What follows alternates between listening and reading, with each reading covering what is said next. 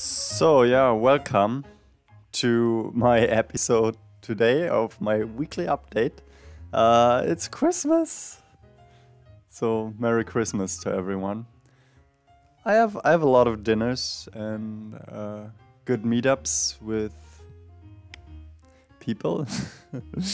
So, beautiful people, maybe, I don't know. So, beauty is in the eye of the beholder. And I don't think that this piano star here, that she is famous because she's beautiful. She's actually a very, very good pianist when it comes to jazz improvisation. I don't like everything she does. She also, for example, has a Queen medley, which I feel is not that good. But if you want good Christmas background music, I think this is ideal. Like this playlist is really, really good.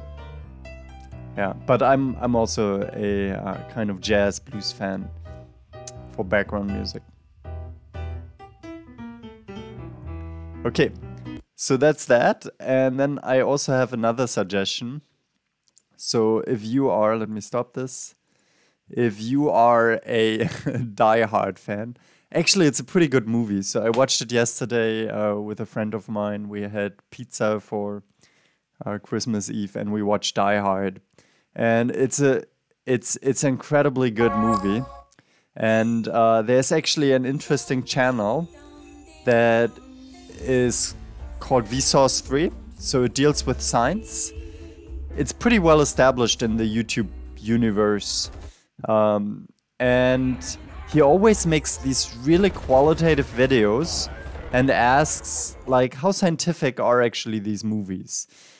Yeah, I mean, it's a bit cheap. It feeds from the success of another movie, but it's really well done and entertaining.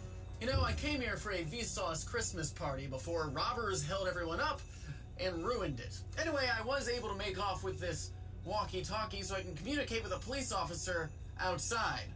Jake, how's it looking up there? It's Ian from Smosh. Ian? Yeah. So a lot of collaborations it's with my other second YouTube job, channels. yeah. AdSense isn't That's doing too great. pretty interesting. Got kicked out of Google Preferred. Nevertheless, I really recommend this channel. So you don't see that here so much right now at the beginning, but it does good experiments. It also has Veritasium in there sometimes. So he has interesting other collaborations, but that's not the point. The way I found him, I actually watched Mad Max again, and I think the Mad Max trilogy, I'm fascinated by it. I don't think they are the best movies, but the universe they create, it's really good. And just look, like, so he made a video on Could You Survive Mad Max?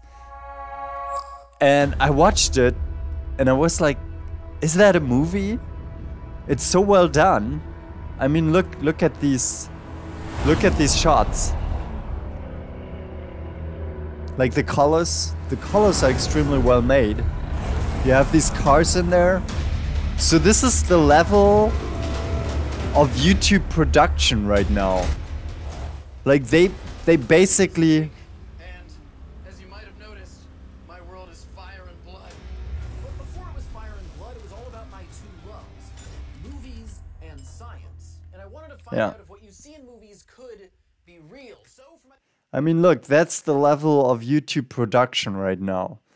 It's like in a sense way better. I mean, I was really like, is that actually from are these scenes from the Mad Max movie Fury Road? It could be. So, and yeah, I really recommend this channel. It's highly entertaining. One of the best channels that I found so far. Could you survive movies? That's always a question he has. Okay, then another recommendation that I came back the recent days again is Nathaniel Drew. And Nathaniel This is a story Drew, about making friends, which I've come to discover is remarkably not straightforward. I always found him a bit cringy, I've struggled with this a lot. but it's a struggle he Long has. periods of my life. A struggle This goes as far back as a YouTuber This hunger for connection. Who- This frustration. who's hungry for connection and frustration, who tries to find friends, and who doesn't really face the existential burden of our life, that there is no immediate meaning that we can just receive. If we want meaning, we have to create it. And I think many people try to find that in friendship, which may not be successful. It's very interesting. I read with my students in a German literature class the diaries of Anne Frank. Anne Frank was the Jewish girl that hid with her family during World War II in the Netherlands in a very tiny room, actually 2 families. And in the end, they were reported and deported to a concentration camp and killed.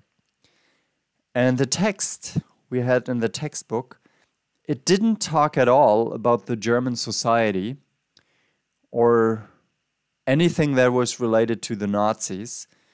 It was just her making an entry about the 2 great loves of her life. And she was 15 years old at that time.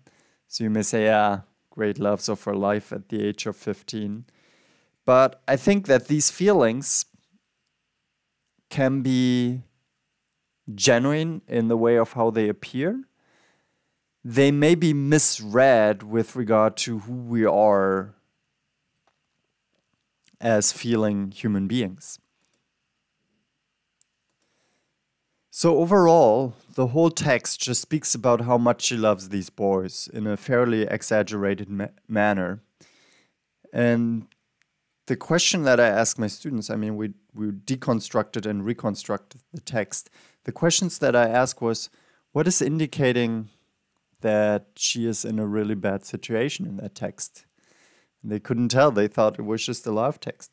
But I think the exaggeration of seeking out for somebody else to take away the pain that someone has is an expression for the fact that someone deals with way more severe troubles. And I think when we watch at Nathaniel Drew here, he made a really good episode about finding friends, finding the right people. And it's quite aesthetic, and it's good storytelling. I think he does not really go into deeper detail.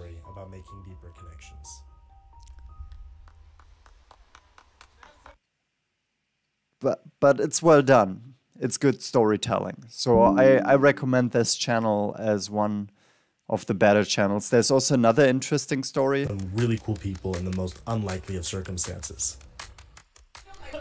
This is everybody's favorite part. Also a bit cringy. He asks strangers on the street if they would come with him on a journey. And the way he asks them is a bit cringy. I mean, he asks them, please come with me the next day. And it's good storytelling, though. And I liked it because this is a spoiler. If you want to watch it, then don't listen. But he went with them together to a dinner in one of the best restaurants of the world. It was the best restaurant in 2019, elected to be the best restaurant.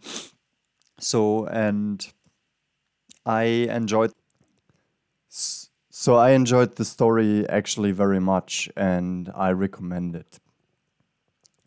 So now my mouse got frozen here somehow.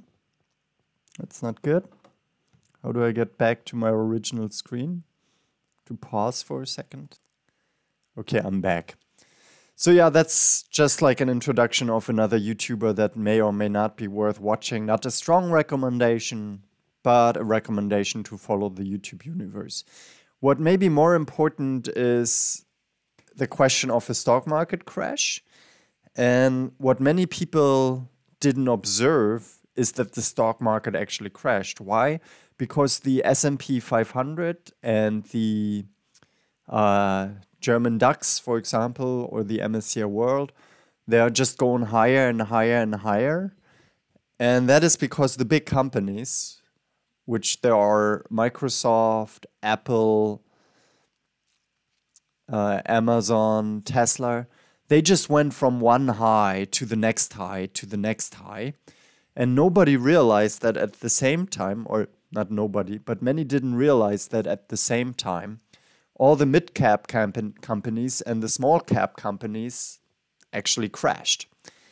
And so this may be a very good opportunity to go right now into the market, because after a crash is before the crash, but I mean, after a crash is always a good opportunity to buy cheap companies. Maybe not China as I did, because the Chinese companies, it may be questionable whether they go higher or go to highs again. That's a more risky strategy. I mean, I keep my Chinese stock, but it may be interesting to consider to buy into the stock market right now, especially maybe in tech companies and maybe in companies that still have promise. So, okay, you always have to say that this is no financial advice and that is just my personal opinion.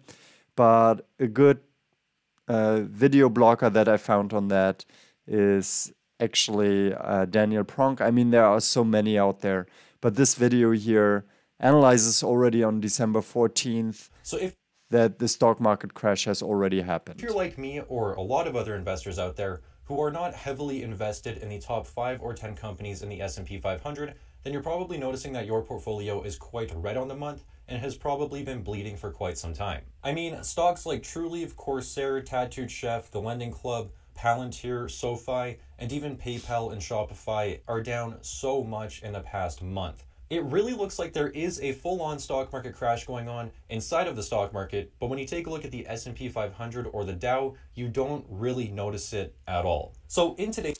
Yeah, so in this video you can have some suggestions, some personal opinions on what may be good investments right now. So it's certainly interesting if you're a stock market investor. Okay, so thank you very much. This was my update. I try to keep it below 15 minutes in the future. Let me know if you liked it or not. Leave it in the comments, subscribe, all the stuff you should do in order to support someone. If you don't do it, that's also fine. I just say live long, Merry Christmas and prosper.